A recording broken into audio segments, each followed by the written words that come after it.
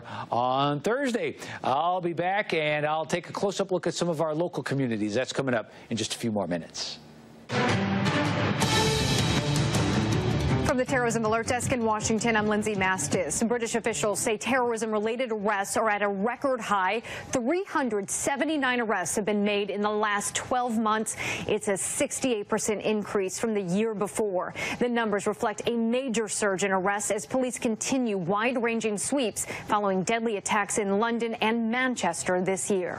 Senator Rand Paul's attempt to repeal war authorizations from 2001 and 2002 was voted down by the Senate. Those authorizations are what the U.S. military relies on in fighting terror groups worldwide. But critics say they're out of date since current military operations are focused on fighting ISIS, which didn't exist in the early 2000s. The amendment was voted down 61 to 36 by opponents who say repealing those authorizations with no replacement is irresponsible and dangerous.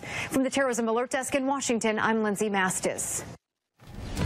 Republican lawmakers are preparing to release an outline of their tax reform plan at the end of the month. House Speaker Paul Ryan said it will represent a consensus between committees in the House and Senate and the Trump administration. One area of debate is lowering the corporate tax rate. Our chief political analyst, Boris Epstein, a former Trump campaign senior advisor and White House official, provides his commentary tonight on why he thinks it should be lowered.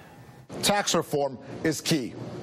Overhauling the tax code is correctly the main focus of the Trump administration heading into the end of the year. At the center of the White House